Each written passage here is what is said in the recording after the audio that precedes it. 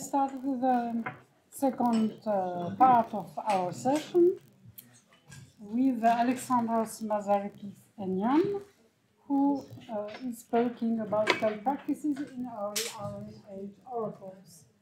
It's a question. It's a question, yes, as you will see. Many of you might know, but perhaps this is the best place to discuss such problems.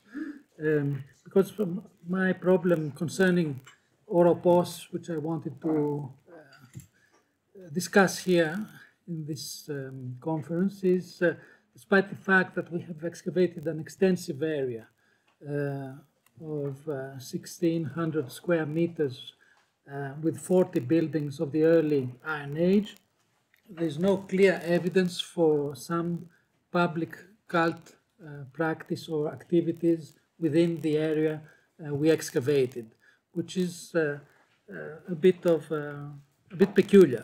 But there is evidence for different types of cult practices, and I will discuss some of these. Very quickly, I want to remind that Oropos is the later name of the area, mentioned first by Herodotus, but it is today, I think, beyond doubt that the pre-classical site was Homeric Graia. We have discussed this elsewhere.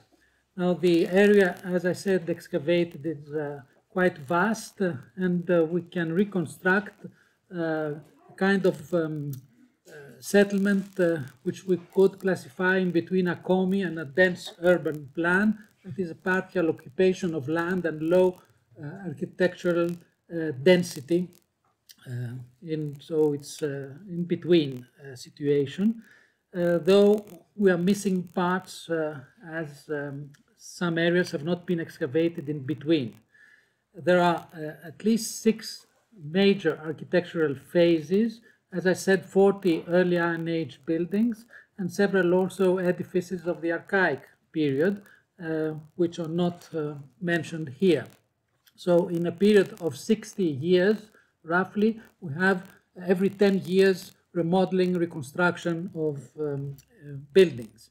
You see here some of these phases, the second phase of the mid-8th, third quarter of the 8th, and then the third phase. And what we see is, I highlight them with yellow, or brown, is that as we go in time, we see that in some areas, the highlighted areas where edifices are mentioned and shown, may have been related to some sort of cult activities. These are the highlighted areas. And also in the later green phase, we have also a lot of such activity going on. We will try to clarify what kind of cult activity is this one. To get an idea about the settlement, as we can reconstruct it through these 3D reconstructions, we have various compounds, which are some of them separated by or enclosed by peribolous walls, and within the peripoloi there are several buildings. In the central quarter, several buildings of this kind have been excavated, and elsewhere we have tried to reconstruct this model of oikoi, which consists of several buildings and which could be, in one sense, compared with mostly the Homeric oikos in the Odyssey. Within this oikos, the Homeric oikos, we have some hints about cult activities around an altar inside the Erkos of Odysseus' house.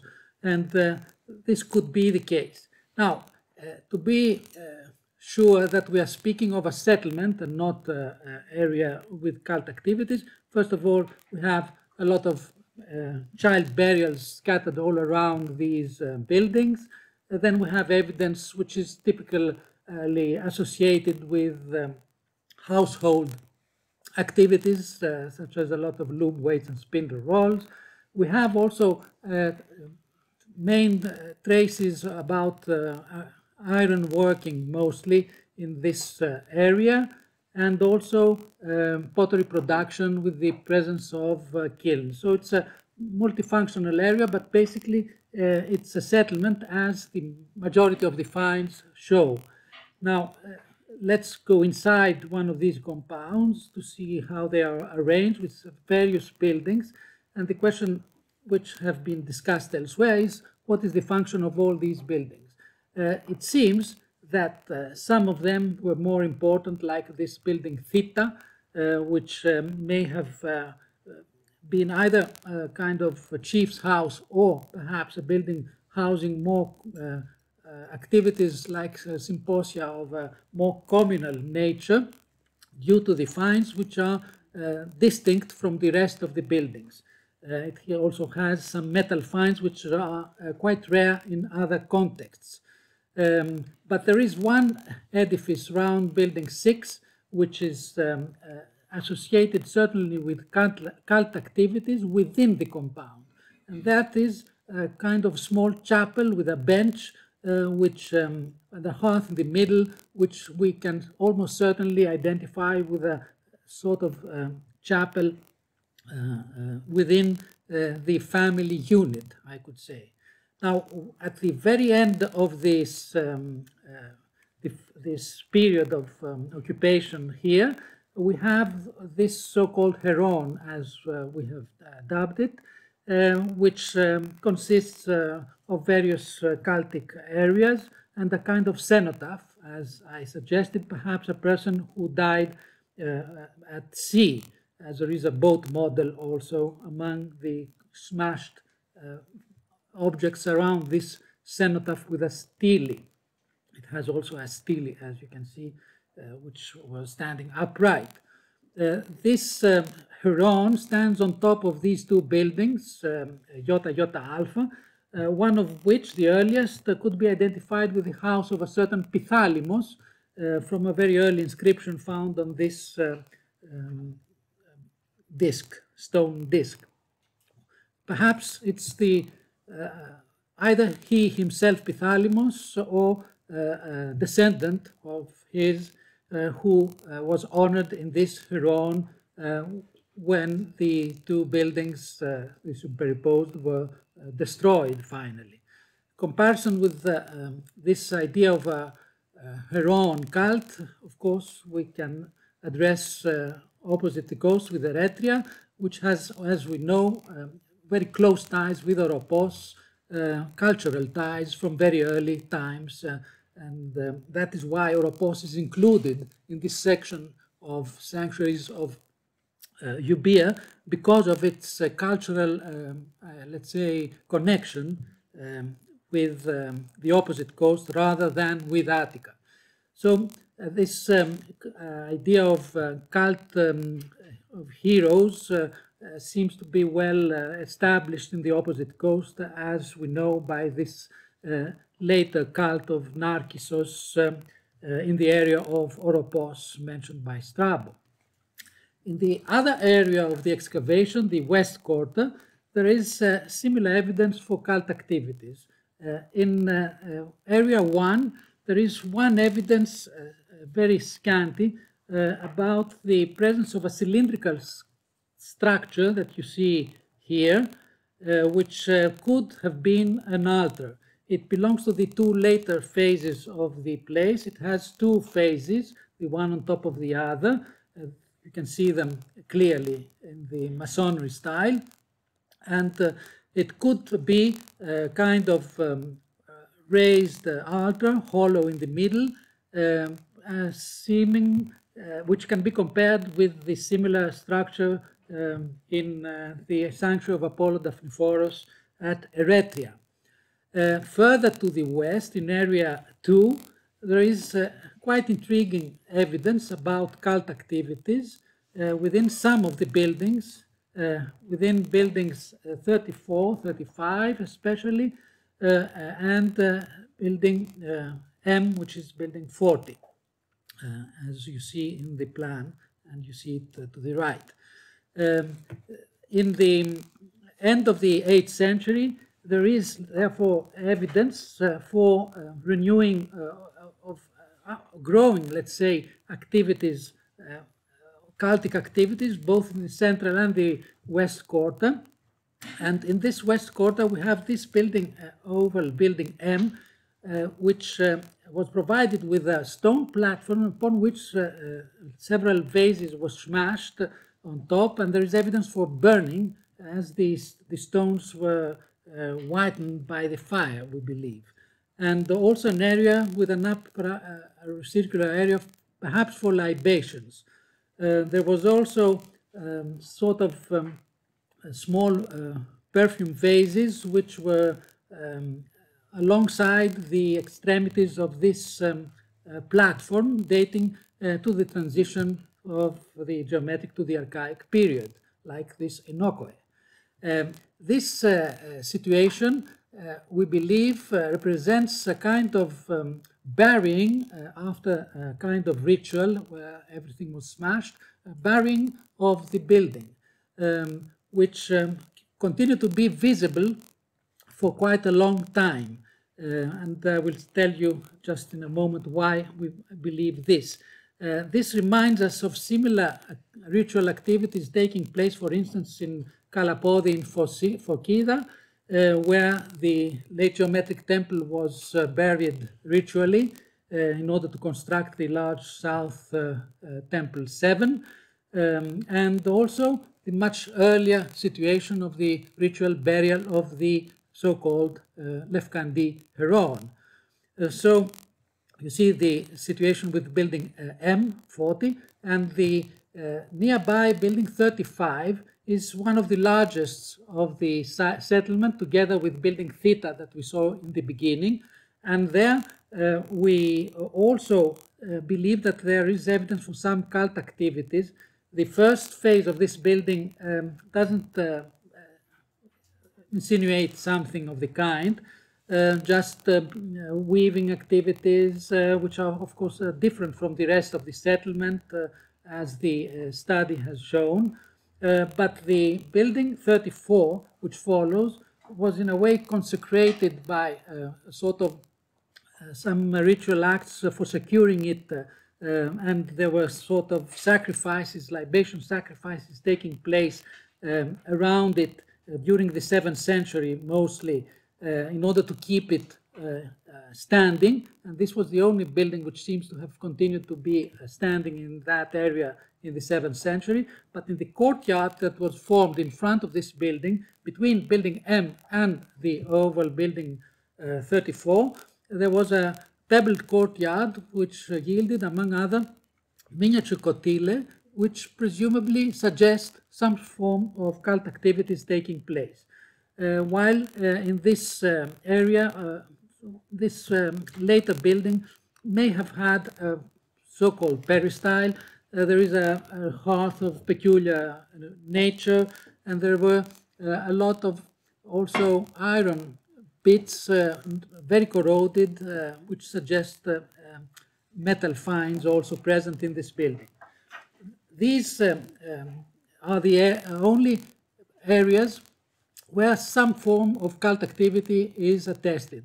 But this is intertwined very often with normal domestic activities, and it's very difficult to separate these two activities. In the archaic period, 7th and 6th centuries, the green areas, we have a change in the form of this settlement, which changes completely. We believe that at least in the two extremities of the settlement that I mentioned, that is the area, the central quarter, and the area 2 of the west quarter, there is some ongoing cult activities going into at least the 7th century, if not the 6th in the western area. So on the middle, there is a civic building of ambiguous nature, but probably not of cultic nature. What happened then? The site was abandoned due to the inundation of the end of the archaic period, as we have said in other places. And the settlement shifted from where it was and renamed, and the new town of Oropos was created some 500 meters to the east. In Oropos, the problem seems to be about the cults of classical Oropos and Hellenistic Oropos. We know very little, apart that we are sure that the main cult was that of Halia, the nymph Halia, which is attested in the area, which could have some relation with the telchines and metalworking, and could be related to this earlier activities of metalworking further to the west. But then what can we say if we compare the situation of Oropos, where this ambiguity is all over about cult activities, which seem to have a kind of a more restricted nature, and not a kind of public nature that is observed in other sanctuaries and in other places which develop into sanctuaries from settlements. And one such case is the sanctuary of Apollo Daphniforos at Eretria, where from this kind of similar cult activities, I would say, like Oropos, we develop into a much more public and clearly identifiable cult, public cult, with the construction of building 2, the Hekatompedon. Perhaps we will see this, that's why I posed the question at Marinthos, but we have to wait a few years until the earlier levels are excavated. My impression is perhaps, again, a settlement developing into a major sanctuary, but in other places, like Oropos, abandonment, sometimes earlier, sometimes later, without the acquirement of public religious building. While at Eretria and elsewhere, there are these ambiguous buildings. I can't go into details, like edifice 150 at Eretria, building 1 at Pithekouse, this oval building of the geometric period at Viglaturi in Kimi, which reminds us of similar ambiguous situations of buildings which are related with cult activities but cannot be classified as temples, and they could serve also for habitation or for grouping kins together for practicing some cult activities or meals in common, and eating and drinking.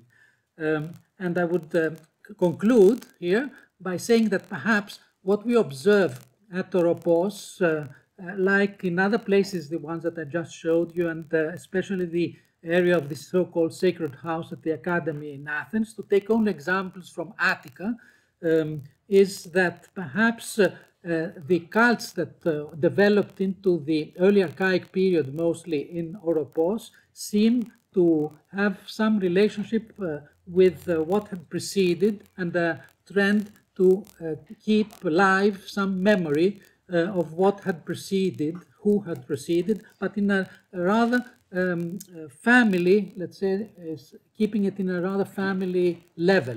And the idea that these are memoryscapes, according to this definition, like the Academy or elsewhere, is perhaps the best explanation for the presence of these cults, which did not develop into public cults, but perhaps would have never developed in such cults, because public cults, because they were family oriented. Thank you.